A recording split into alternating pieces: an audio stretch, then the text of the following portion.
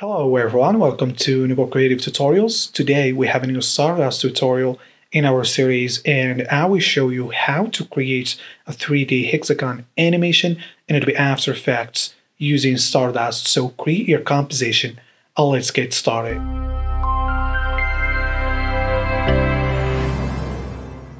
So after create your composition and apply Stardust to your layer, as you see here, I have another layer and a mask applied to it. So here I have this hexagon shape using the polygon tool to create it. It's straightforward. So now I'm going to jump to Stardust and add a model node. And here I'm going to choose text and the mask and then assign this mask layer. So we're going to get the model here. And on model property, I'm going to set the size to 10. And for bevel, just 0 out. We don't need any bevel here. And for now, I'm going to disable it. And on emitter, I want to create the grid. So from point to grid and emitting once, and then 0 out the speed. So basically we need more life to the particles. So let's set there 20 seconds. And then on emitter here we have the size X. So let's make these bigger to get something like this. And here we have grid properties. So how many particles we want on the X and Y and Z. So for the Z we're going to set that to 1 and we're going to get something like this.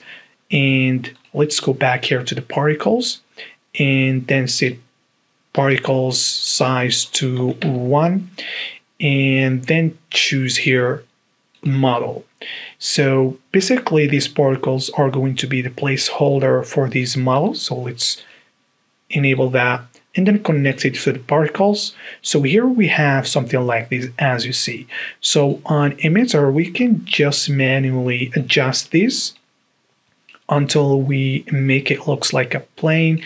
But basically, if you know the size of these masks here, which you can actually do just using the grid and rollers here to know the width and height, you can do the math and then figure out quickly how you can adjust this. So I already do that. So basically here on the X, I have 38 and on the Y, 45. Or 43. And then here we have the shift grid. So here we just move that to get it right. So there it's going to be 25. So here we just got all those polygons into place. So create a camera here. And so we got like a plane. And let's add turbulence node to see exactly what's going on. So here, if we position offset these, you can see right there all of these hexagons there. But on turbulence type, I'm going to choose here axis, and I want the offset to be on the Z. So here we can see it. But if we just go to Stardust, render settings, and then enable ambient occlusion, we can see these very cool looking. And now actually we can just go to turbulence. And here we have the settings, how much we want that to move and so on. And so here we're going to just make this animating. So here we have fractal speed. I'm going to set there 2 and it's basically going to animate in here. So let's preview and see how this looks like.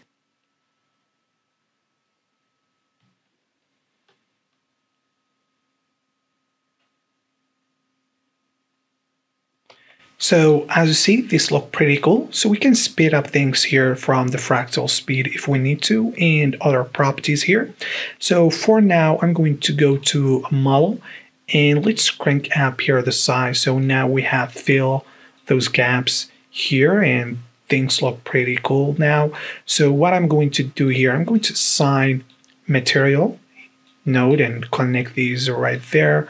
And then I'm going to just change the color here.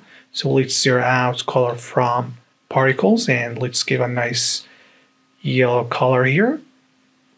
Something like this.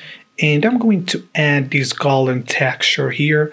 So basically it's just texture as you see here. let's turn its visibility, and then on material here, I'm going to assign these to diffuse texture. And here you can see we got the texture there. And here it's opacity, so we can mix it with the color.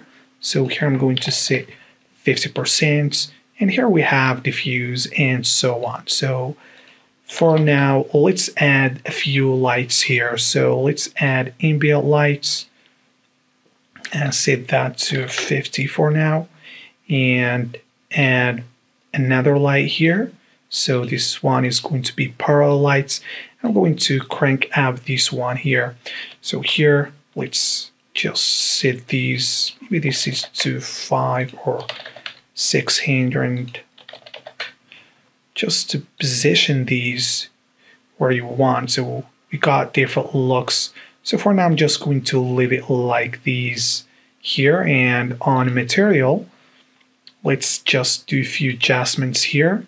So let's assign these to the roughness and make it glossy, and have a few, so you can see what all the settings are doing here. So it depends on the look you want to. So on BAMP, I'm going to assign these as well. And here we can have, so make sure to untag these. And so you can tell, but we got some BAMP there. So just subtle look as you see here. And there's a very important property here on the model is texture mapping. So here it's set to model. So we need to set that to planar. So here we have a null that we can assign. So if we create a null and make it 3D, let's rename these texture control, and on this model here, we're going to assign it right there. And so basically we can just use orientation here to move that. So as you see here, we are moving the texture, as you see, and it changed the look. That's pretty cool. Okay, so we're going to leave these as is for now, and then I'm going to duplicate these. And so for the second one here, so for the second one, I'm going to connect it to the particle as well. And let's change these, reset these material, and zero out color from particles. And here I'm going to just give it a nice dark color, and basically it's sit there, but we can see it because they're on top of each other. So what I'm going to do here on particles, we have property here, use model. So we're going to randomize that, and we're going to have both of these looks. So as you see, they are both moving here. This is very cool, and as you see here, we just use the same nodes and have a different look very quickly. So it's all now about stylizing this. So let's say for the second one, we want a different hexagon. So for the second one, let's enable these, and I'm going to Control D to duplicate this mask, and then just move it, something like this I see here. And so let's assign these to the black here. So here we have extrude, and then we're going to assign the second one. So now we have, as you see, different look in here. And let's just duplicate these one more time. You know, let's say we want to have another or different look here. So for this one, it's going to be, let's see, red. So we can actually keep going here. So let's assign another one for these. And so this is going to be the third one. And here we can just play with these mask.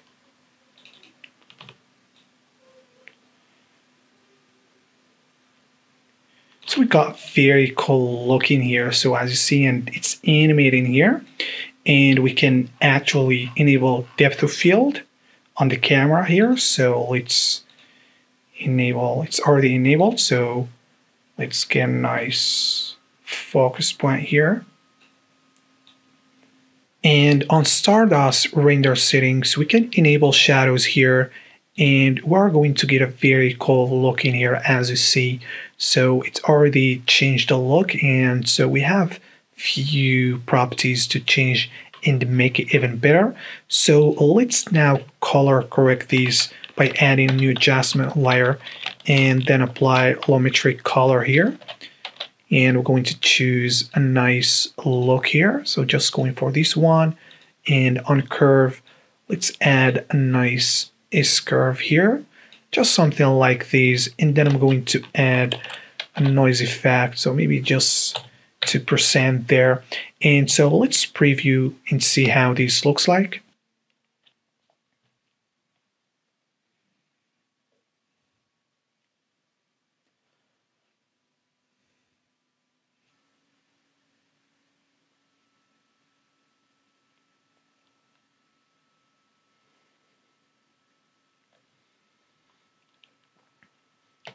So as you see, this looks pretty cool, and now I'm going to show you how to create the glowing hexagonal background. So let's duplicate this comp and open the new one here. And so the idea here, I want to have the top surface of the hexagon black and the sides different colors. So let's say glowing blue there. So let's delete these nodes, and on this material node here, I'm just going to reset these and zero out this color from particle to 0 and give a nice blue here, something like this, and duplicate these two here. So here we have these nodes, and going to connect that with particle. And the second one, I'm going to make that black. So exactly like we did before here. And so the idea here, we want this second black one to be just on top of everything. So we need first to make it look like a surface. So here on the extrude, I'm just going to set there 20. And you can see here what's going on. Let's disable these camera depth of field. So you can see right there.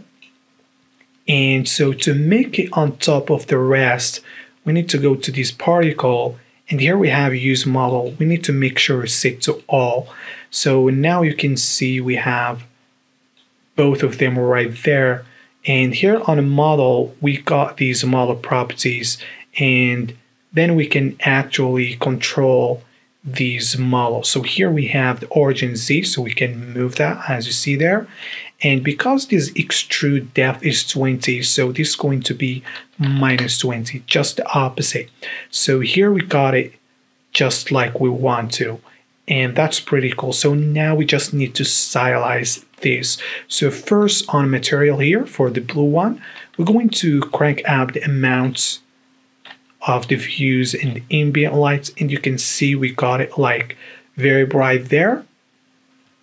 And maybe you want not everything here to be animated, and if you want that, you just need to duplicate these emitter and particle here and just connect the black one with this one here. And of course, we want these to be only affecting this particle.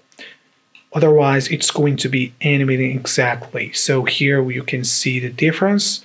So now we have some are not animating, and that, like, this is different. So everything animating here, and then here we just have few animating.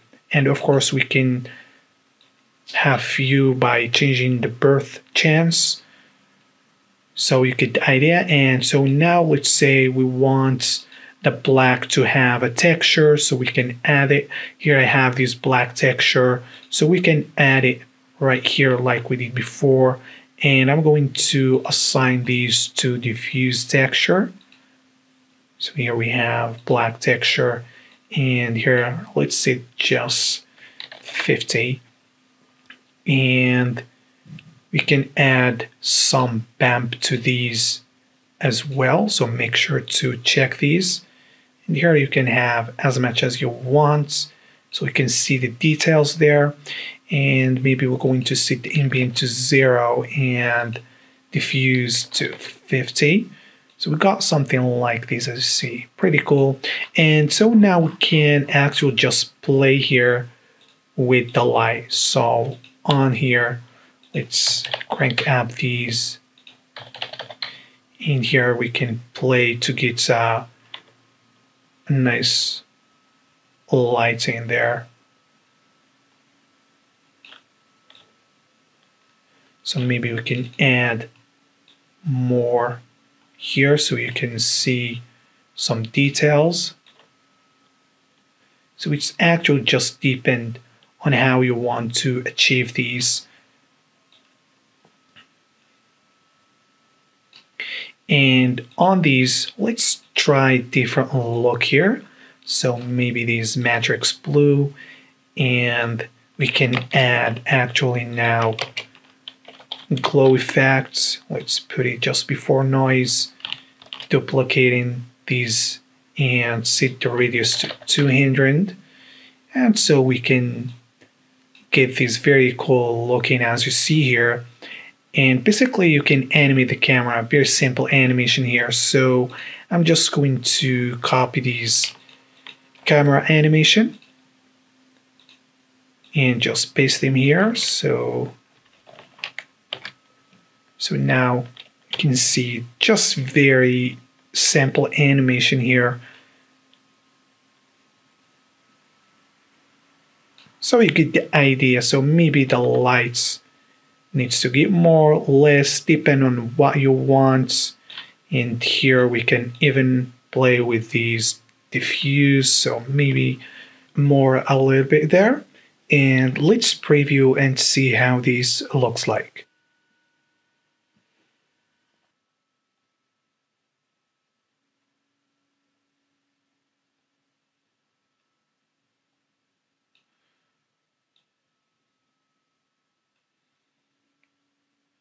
So hope you get the idea and find this tutorial very useful for you guys.